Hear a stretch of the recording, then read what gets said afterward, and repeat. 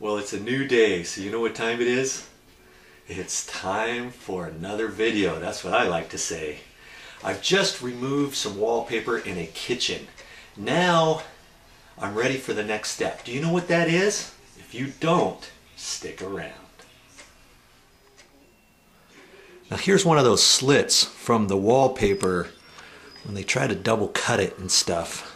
Okay, that's broken the surface of the sheetrock paper, the face of the sheetrock paper, from behind it, from beneath it. Okay. Now what do you suppose you can do to fix this? Do you have to put tape over that, self-adhesive tape, like I usually do? No, you don't have to do that because you don't have that seam going all the way through the paper. Okay. What you're gonna do? Let's pan this. Let's come back just a little bit. Okay. You're gonna take a sharp sheetrock knife. We're just gonna cut on the edge of that, maybe out as far back as you feel it needs to be. All right.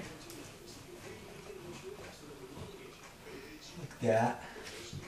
You see, that's the sheetrock paper that's come off. Now you can tell from that.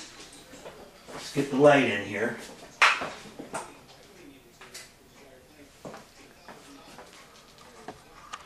Let's get this in a little bit. Okay, see how it's still loose there.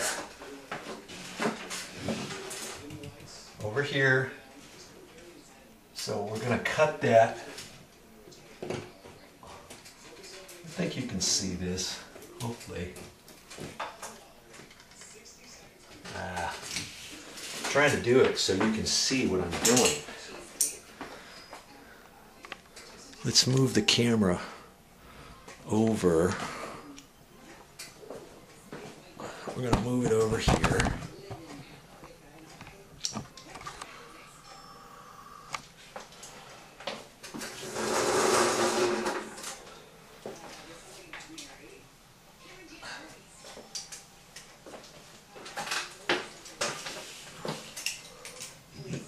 Gotta just score that there.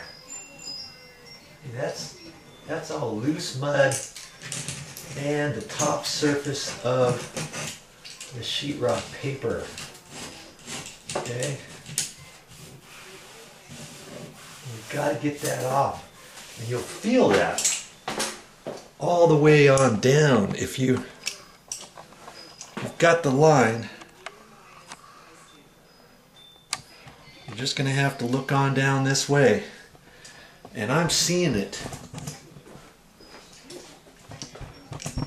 I'm seeing it go just about all the way down. And I also have another joint right up in there. See that line?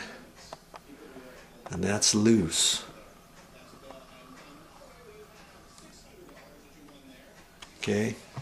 So I'm just going to take my sheetrock knife. I hate to do it because I know I'm going to have to patch that. But I've got to do it. Because if I just put mud directly over that, it's going to pucker. And I don't want that puckering underneath the new spray texture. Okay? It looks like it's going to be suspect all the way down. So I'm going to have to do that on both sides of the seam.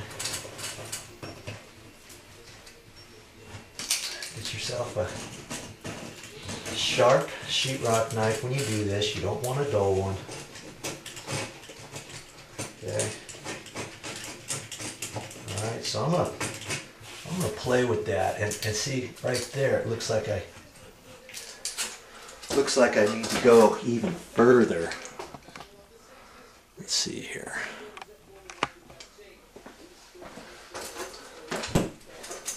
Looks like I gotta go even further along this edge. if I got any question with it, I can cut out a little bit more. And you see, that's just being on the surface. Now I can fill that in. I'm not going to fill that in with just regular general all-purpose joint compound. I'm going to take Quickset.